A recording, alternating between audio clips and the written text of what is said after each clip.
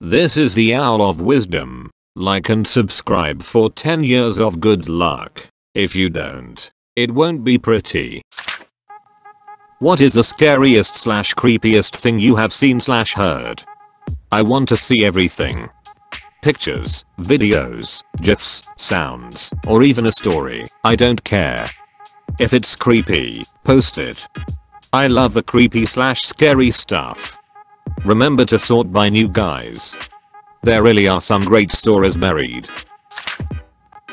I was playing around with a radio once when I was a kid, just slowly spanning through the static trying to find a station. I had found an old television antenna, attached it to the side of our house, and ran a wire out my window to it with an alligator clip attached to the radio antenna, allowing me to get a way broader range of signals. So I'm sitting there, early in the morning, like 2 AM, slowly sweeping frequencies, and suddenly I get to this station that's playing this very weird crackling sound. It sounded sort of like cracking knuckles, or maybe Rice Krispies cereal, but with a fixed, rhythmic pattern instead of being random.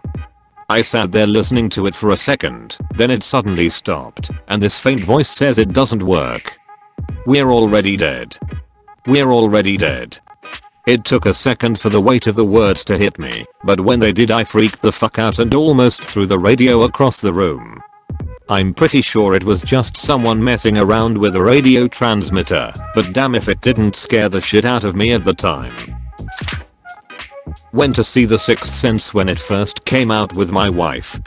Had just moved into our new house, and my wife was pretty shaky when we came home. We didn't have kids at this point. She insisted that I go through all of the rooms in the house to check for who knows what. Being a dutiful husband, I hurriedly went through all of the bedrooms and was finishing up in the guest bathroom. The door was ajar, and I pushed it open and heard, right next to my head, the loudest, most blood-curdling scream ever. Turns out that the cat was behind the door and somehow had its tail in the jam, and when I opened it, it got pinched. Fuck, man. The story of Karen Wetterhan. Essentially, she was a chemistry professor at Dartmouth. She was working with an organic mercury compound that was relatively unknown at the time. A drop spilled on her gloved hand. No big deal usually. Turns out dimethylmercury penetrates latex gloves really quickly, and a drop on the hand is a death sentence. She slipped into a coma about 6 months later and then died. The really terrifying part is the description of her coma from Wikipedia. One of her former students described it as not being the kind of coma I'd expected. She was thrashing about. Her husband saw tears rolling down her face. I asked if she was in pain. The doctors said it didn't appear that her brain could even register pain. Fucking terrifying. I'm so glad I'm not a chemist. Computers are friendly.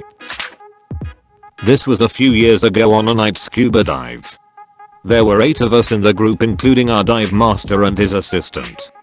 We had just finished our dive and were gathered up in a circle ready to ascend and get out of the water when my dive master freezes.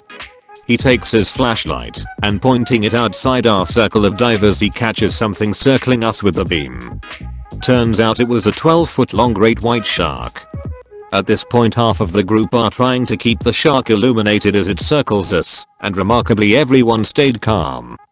The only things going through my mind were iterations of these two thoughts: don't look like a yummy delicious fatty seal, and that I hope I taste terrible. My dive master gets our attention and slowly puts his thumb up and then makes an upward motion. We all begin to ascend, and the shark kept with us until we were maybe 10 feet from the surface. Then it turned off into the darkness and was gone.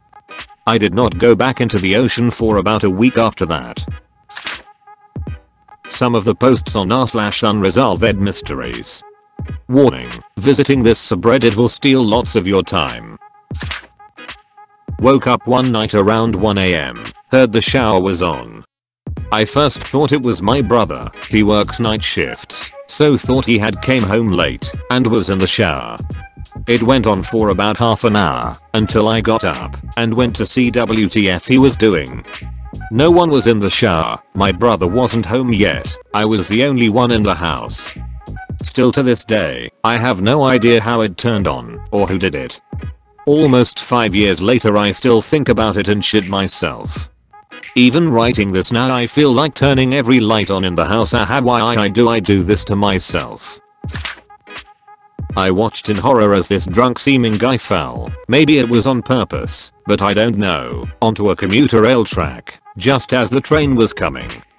The sound/sight of him getting run over, crunching, splattering, awful, has stayed with me for life as the scariest, brain-scarring thing ever. This happened to me when I was about 8 and still scares me to this day. One evening I went to let my dogs in from the back garden at around 9 PM. It was pitch black, so I quickly opened the door and my dogs came bounding in. As soon as they came in I locked the door, and at this moment a person on the other side pulled the handle down trying to get into my house. We had a glass door so even in the dark I could see the outline of a man standing there. I ran to my dad, and he ran into the back garden after this man, and saw him running down the road. Since then I have closed and locked doors at the speed of light. Old doll that multiple persons claim over the course of 100 years that it is alive and possessed. There is a FAQ thread somewhere that described a guy taking a scenic route in the middle of the night to get to a certain town. He was driving up a hill and came upon a car accident with 2 cars on the side of the road and a person lying down on the ground. For some reason he caught a bad vibe from it and slowly drove past the scene. He stopped about 100 feet past it, looked behind him, and the person on the ground was standing up and staring at him, with about 20 other people coming out of the woods. Nope. Edit/u/Nodus3 has provided the link. A few months ago I downloaded a program for my phone, Sleeper's Android. I bought the premium version of the app for the extra features to record sound throughout the night when volumes reached a certain threshold. It would activate when I would snore or move around. I would usually spend the next evening going over some of the recorded sounds. Everything was pretty normal until I listened to something out of the ordinary. It was near the beginning of April and I had the apartment to myself. I'll let you listen to the sound before I go on explaining it. It started out picking up my snoring, and then the hairs on my neck stood up as I hear my door knob moving. Following this, you can hear my door open slowly. I was confused and a little worried. Everything was still locked up, nobody came home, the chain lock was still latched on the front door, and my landlord certainly didn't come. I don't use the app anymore. When I was 7, I woke up in the middle of the night with an earache. I decided to tell my mom and stepdad and walked out of my room. Someone was sitting on the chair in the living room, about 3 feet away from my bedroom door. The person looked strange, the face was just kind of distorted, but it was dark, and I couldn't see well. "Mom?" I asked. The person shook their head, and I started getting scared. "Mike?" The person shook their head again. I decided the best course of option was to go back to bed, so I wouldn't have to walk past this person. I climbed in bed and closed my eyes for a second before opening them and seeing the person standing in my doorway, smiling madly and nodding furiously. Edited, I screamed at the top of my lungs and closed my eyes. My stepdad came running out of his room in his underwear with a baseball bat. That was a scary sight in itself. There was nothing there but clothes my mom had folded and put on the chair where strewn about the living room. For the longest time I told myself it was my cat sitting on the clothes. My old co-worker had a son that was in his mid-30s, and he had a son named Hunter that was 4 or 5. She said that Hunter would have bad dreams and that he would sleep with his dad when he got scared. One night his dad woke up because he heard Hunter calling him. But he was calling him by his name, not dad. So he went to his room and he was asleep. He woke him up and said, "Hunter, you were calling me. Is everything okay?" And Hunter said, "Dad, when they call you, you're not supposed to answer," and fell back asleep. He asked him about it in the morning, but he said he didn't remember saying it. I get chills when I think about it. Living in the northern part of Mexico, the drug cartel's war was very intense in the city where I live a couple of years ago. I was waiting to cross the street when I saw a big truck dumping a plastic bag that happened to contain a fucking dismembered body. The worst part is that nobody did shit. I just waited for the light to change and ran like hell. Watching an A7 Corsair grab the #3 cable that had not been fully retracted. After the wire broke and whipped around, 2 sailors were dead and 2 were amputees. Getting to the scene seconds after was the most horrific sight I have witnessed. Using a mop and pail to swab out the puddles of blood. Heart-wrenching. I'm a journalist and was told this doozy by a woman I interviewed for a true crime story. When this woman was a young girl, say 8 years old, she started to come downstairs at night to tell her father that there was a man in her closet.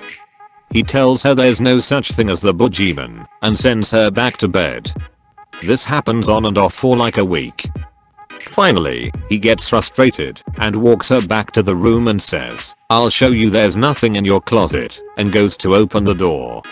It opens an inch and then he feels someone slam it shut. Turns out there really was a man in her closet. This guy was a perv who would come into the house every night and stare at the girl from the closet while she slept. The dad kicked the shit out of him and the perv went to prison for many years. I researched her story 20 years after this happened. The guy had just gotten out of jail again and no one could find him. I saw this little bird walking on the street when suddenly a seagull grabbed it in its mouth. Seagull started to smash this helpless bird against the ground few times. After a while it ate the bird, and I saw a bump on Seagull's neck like the bird was stuck in its throat. Then it flew off. I was just standing there and said, "What the fuck? Seagulls shouldn't do that. Fuck seagulls." Creepiest. When I was in high school, these 4 girls went to a concert in a city that was a 5-hour drive away. They tried to get a hotel room after, but they were too young and were denied, so they had to drive all the way home. About 20 minutes from making it home, the driver fell asleep at the wheel, and the car rolled. One of the girls was killed. A couple days later the girl's parents invited a bunch of us over to their house, where we were shocked to see they had her body laying in her bed. Was playing Kinect one night. It detected a second player. I was alone. Just last year, I was in New York City and riding a packed subway. Mid-ride, a man gets up with a strangely large backpack. He cleared his throat and said, "Alright everyone, the time has come," and in that moment the people on the sub's faces turned to fear. A mother nestled her son, and I tensed up, ready to pounce. He continued to say, "I am a poor man, in need of food. If anyone has anything on them, or if they could take me out for food, it would save my life." My girlfriend and I got him some KFC and asked him to approach a large group of people differently. All in all, he was a nice guy, didn't even look homeless. My girlfriend still refers it as the day the KFC guy was gonna kill us. His Face or Read by Emily Carroll. It's a short, but beautifully drawn story, but the whole thing baffles me. I'd been living alone for less than a week. I got some Chinese takeout and was eating in front of the TV. I finished my meal and cracked open the fortune cookie. It read, "You will have a visitor tonight, lock your door." There were no visitors that night, but the memory still haunts me. Driving to pick up a friend who was at this cabin party about 40 miles west of where I lived. It was close to 2 AM. So I'm driving down this back road to find this random cabin somewhere, and I come across this red 4-door sedan with all the doors open and 4 limp figures in the seats with their heads slumped over. That alone kinda freaked me the fuck out. Later on I'm driving by again after a failed attempt at picking up my friend. Mind you, it's getting close to 3 in the morning, and only the front seat passenger door was open and every person in that car was staring with a blank dead stare directly at me as I drove past at 10 miles per hour. Very creepy to me. Not the creepiest, but reminded me of something. I used to have a truck that I swore had the ghost of a dead baby in it. I used to get home late from my job as a dishwasher, and after I parked and was sitting in my driveway with the engine off, I would hear this really faint sound of a baby crying. Late at night, when it was quiet, it used to make my arm hair stand on end. I used to get home and hop out of the car in fear of hearing it. One night I decided to sit there and just listen, try to pinpoint the sound. Eventually I discovered that it was indeed not a dead baby, but when I undid my seat buckle at the old spring of the seatbelt retractor would slowly start pulling the belt in, creating a faint noise that sounded like wailing. I was babysitting my nieces one Friday night while my brother-in-law took his wife to dinner. She has a strict bedtime of 8 p.m, so after successfully getting her to sleep, no small task, I decided I would watch the Skyfall movie that people wouldn't shut up about. About halfway into the movie, I'm absolutely chilled to the bone when Sophie, who sneaked out of bed and behind the couch, says directly into my ear, mere inches away, "You know James Bond murdered Jesus, right?" I haven't offered to watch her again. Thanks for watching the Chronicles of Reddit. Like and subscribe for a marvelous life of adventure.